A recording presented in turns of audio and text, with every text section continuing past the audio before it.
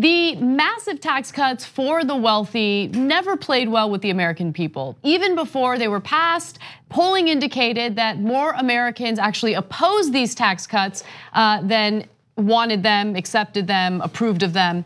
And so now we have certain members of the GOP running for re-election, who just don't want to talk about the tax cuts because it's not playing so well with their constituents. And a prime example of that is Representative Peter Roskam from Illinois. Now, he is the architect of the tax cuts that were recently passed by Republicans, which of course went into effect this year.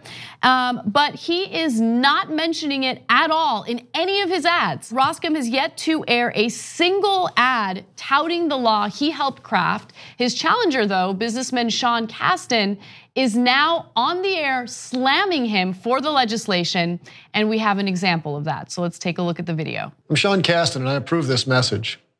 There's no disputing Peter Roskam's link to Donald Trump as the author of Trump's tax plan that gave $1 trillion in tax breaks to big corporations and the top 1%, adding nearly $2 trillion to the deficit. And to pay for all this, they want to send the bill to America's seniors, cutting Social Security and Medicare. Tax breaks for corporate special interest. Illinois families get stuck with a bill.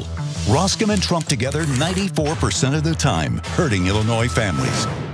That ad is 100% accurate. It is, And the district that they're having this race in is a fascinating district. We'll get to the details of that in just a second. But what was Roskam's response to these attack ads? I love it. My opponent has really embraced the politics of ridicule. He's fallen into this trap of Republican name calling. Oh, I love that. He's toast. So Roskam, the Republican, is doing what weak sauce Democrats normally do. Oh, I'm not with them. I'm not with them. He's calling it Republican name calling, even though he's a Republican, right? And he's complaining about being bullied. This is a classic way that Democrats lose. So Roskam, thank you very much. We appreciate your weakness. And what you're doing is reinforcing Casten's framing, which is the #1 mistake that Democrats normally make, and he's making it. Wonderful. My favorite part is when he called Casten too aggressive.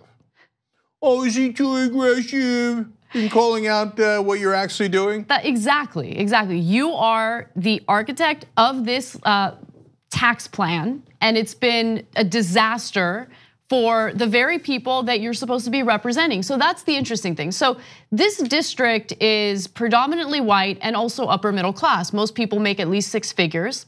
And it used to be dominated by Republicans. Just to give you an example, Mitt Romney won this district by an 8-point margin in 2012, but Trump lost it by 7 in 2016.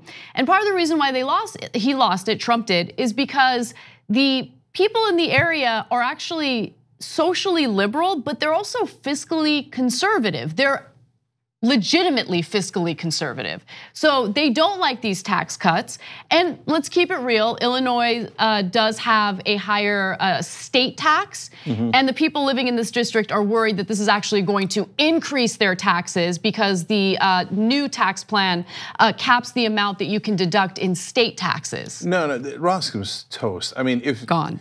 Normally, this is the kind of thing that the Democrats would bungle, and it would drive me crazy because it's a layup. I mean, if Hillary won it by 7 points, there's no reason why a Democrat should lose it in 2018.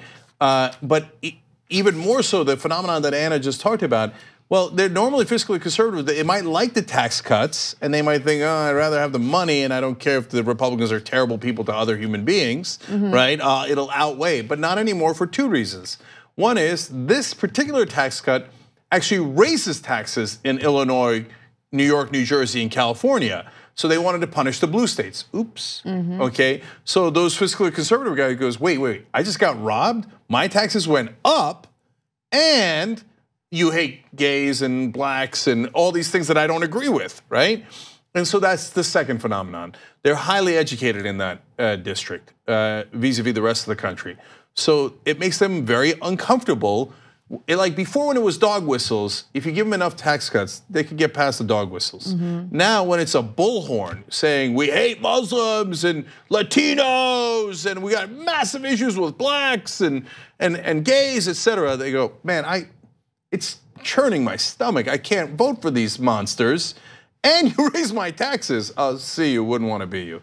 And that's why now Roskam is crying and crying about how Casten is too aggressive. Like what you see? Click the subscribe button below and don't forget to ring the bell to never miss another video from the Young Turks.